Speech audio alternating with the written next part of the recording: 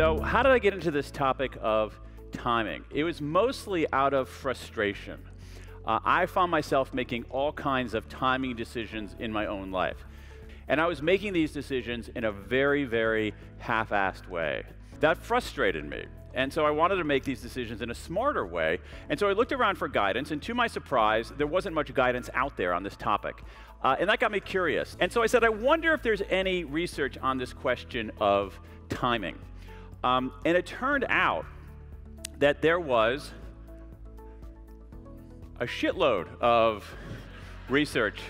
If I take a couple of years and just go through this stuff, this massive amount of stuff, we can begin to piece together the evidence-based ways to make better, smarter decisions about when to do things. When we make our timing decisions, we make these decisions based on intuition, and that's the wrong way to do it. We should be making them based on evidence, because there's this rich body of evidence, facts, and data that help us make these decisions in a smarter way.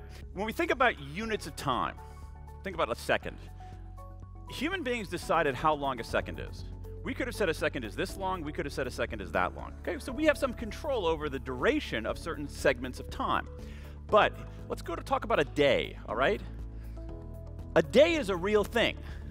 And so the day ends up being this fundamental unit of time with some big implications, especially for professionals like you. So the hidden pattern of the day profoundly affects our mood and our performance. We've got the juror decision-making world. We've got the world of healthcare. We've got the world of corporate performance. All right, so let's distill what we know and talk about what to do about it. All right, so really distills into 3 key points. The first one is this: our cognitive abilities don't remain static over the course of a day.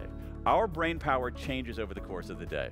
That is a big deal. Second thing, these daily fluctuations are more extreme than we realize. The difference between the daily high point and the daily low point can be significant. And finally, the best time to perform a task depends on the nature of the task. But what we know is that we should be doing our analytic work in the peak, our administrative work in the trough, and our insight work in the recovery. And here's the problem. We don't do that. We have to be much more deliberate and intentional in scheduling individual and team work. We're intentional about what we do. We're intentional often about how we do it. We're intentional about who we do it with. But when it comes to when we do stuff, we're not intentional. We think it doesn't matter. It matters. It can matter a lot.